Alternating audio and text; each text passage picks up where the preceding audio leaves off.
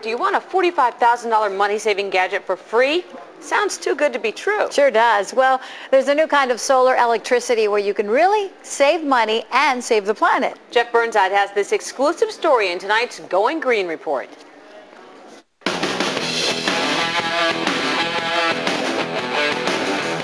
The 1980s, funky, old style, old thinking.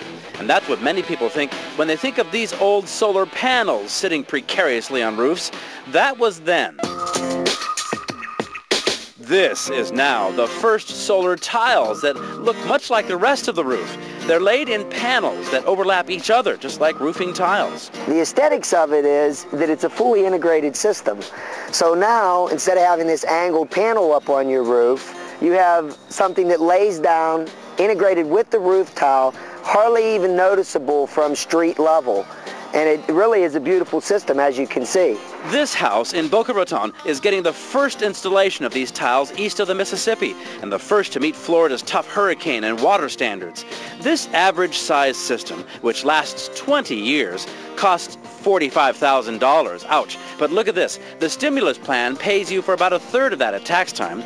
Then the state pays $20,000 pending renewal of funding. And remember, FPL has to buy your extra power, saving you about $1,000 a year, paying it off in 10 years, and after that you make money.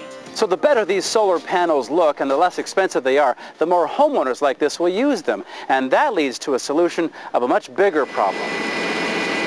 FPL already wants 3 more nuclear power plants, extremely expensive, and there remain plans for more natural gas and coal plants, the dirtiest of all. But every solar power system installed means less need to build these new power plants, protecting the environment and our electric rates. We are the Sunshine State. We should be powering the Sunshine State with sunshine.